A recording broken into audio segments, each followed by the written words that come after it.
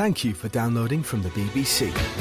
For details of our complete range of podcasts and our terms of use, go to bbcworldservice.com/podcasts.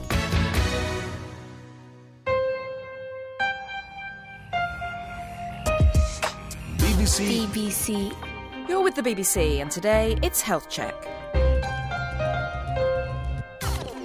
I'm Claudia Hammond. Today on Health Check, we're devoting the whole programme to the extraordinary story of a boy who became immortalised in the scientific literature after a medical accident led his family to bring him up as a girl. When anyone has a baby, the first question everyone asks is it a boy or a girl? Biologically, it's sex hormones, physical appearance and the sex chromosomes, XX for a woman, XY for a man, which dictate whether someone is male or female. But what happens if you bring up someone who was a boy as a girl? There was a case just like this in the 1960s, a case which ended in tragedy. It made sense at the time that he became a daughter because we thought, well, maybe it is a matter of nurture over nature. I tried to put makeup on, but I looked like Bozo the Clown. It's in you. It's in your genetics. It's in your brain. Nobody has to tell you who you are. But that's exactly what they tried to tell a boy, known in the medical literature as John, that he was a girl known as Joan. In 1997, on the front page of the New York Times, it was reported that an unnamed patient had emerged in his 30s as someone that had been sex-changed as a baby after a botched circumcision. John Colapinto is a journalist. Today he writes for The New Yorker, but in 1997 the John Joan story rang a bell. This person who was being referred to as John Joan, to reflect the two lives that he'd lived in, was a failed medical experiment, and that in his teens he had converted from the girlhood that had been imposed upon him back to being male. And it was explosive because it had always been reported as a success in the medical literature. The New York Times article sprang from an academic paper written by a psychologist who'd finally managed to track down the family who, for more than 25 years, had been held up as proof of an influential theory. The theory that it was upbringing, not biology, that determined whether a person feels they're male or female. But the big revelation was that that wasn't what had happened at all with the case at the heart of the theory. Desperately unhappy with life as a girl, Joan had chosen to revert to being John in his early teens. Colapinto was intrigued. I took a long time to find him. I got friendly with the one psychologist that knew his identity and his location, a man named Dr. Diamond. And we actually corresponded for 6 months before he gave over the name. I quickly learned that this one isolated and horrifying case actually had implications for the treatment of a lot of different sort of medical genital conditions. When John Colapinto finally met the subject of the famous case study, the result was a 43-page article, The True Story of John Joan. It was to be another 3 years before the subject agreed to reveal his true identity in the book Colapinto wrote about him. John Joan was in fact David Reimer, a 35-year-old married man who worked in an abattoir. It was not the sort of place where you comfortably said to your coworkers, hey, I was actually raised as a girl and I've reverted to my original sex. And he told his coworkers actually before the book came out.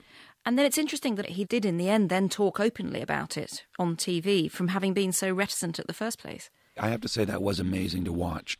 I think one of the empowering things for David was for him to learn that people were not prone to ridicule him or laugh at him or think he was peculiar. They certainly had when he was a child as a girl. So he was used to ridicule and he feared it. Even David wasn't his original name, just the one he chose when he reverted to being male. On the 22nd of August 1965 in Winnipeg in Canada, Janet Reimer, still a teenager like her husband, gave birth to identical twin boys, Bruce and Brian. The young parents were thrilled and everything went well for the first 7 months. But then, as Janet Reimer told the BBC Horizon programme, Bruce and Brian both started having trouble urinating. The doctor suggested circumcision. So on the 27th of April 1966, the Reimers left their baby sons at the hospital to be circumcised. The next morning, there was a phone call.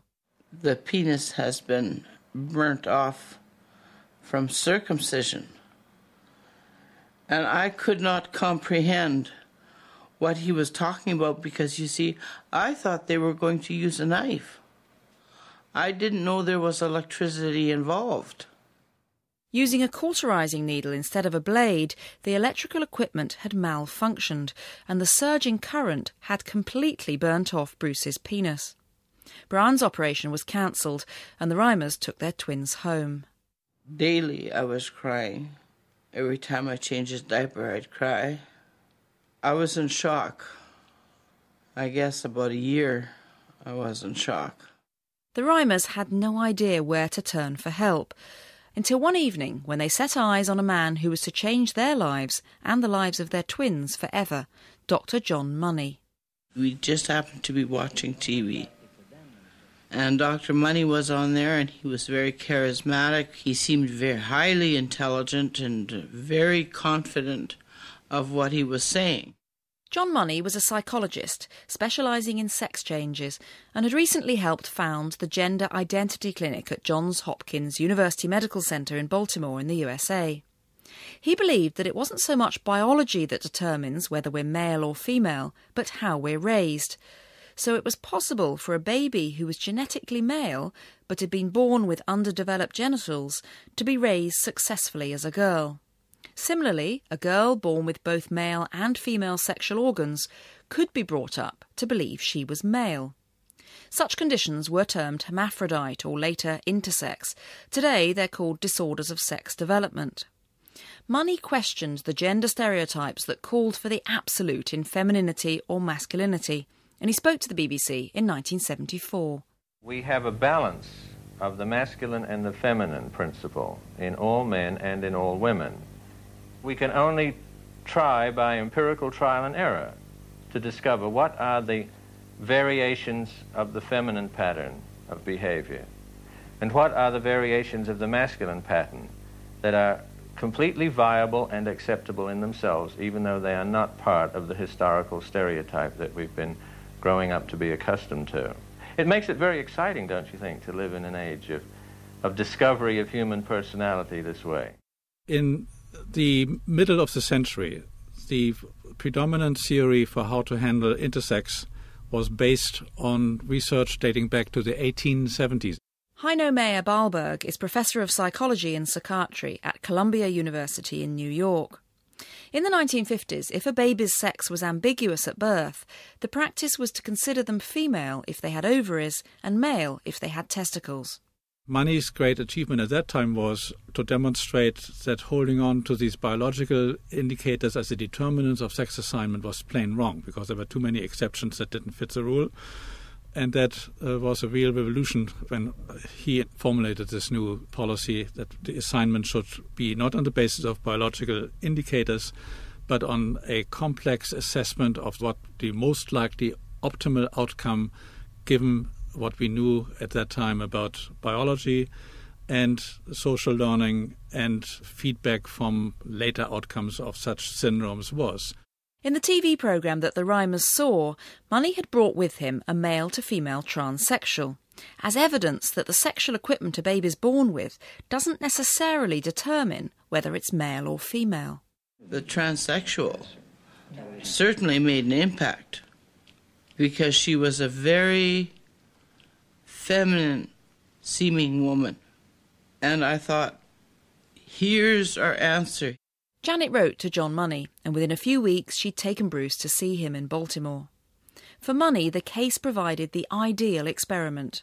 Here was a child whom he believed should be brought up as the opposite sex, who even brought his own control group with him, an identical twin. It was perfect. One twin could be brought up as a girl and one as a boy. And if it worked, this would provide irrefutable evidence that nurture could override biology.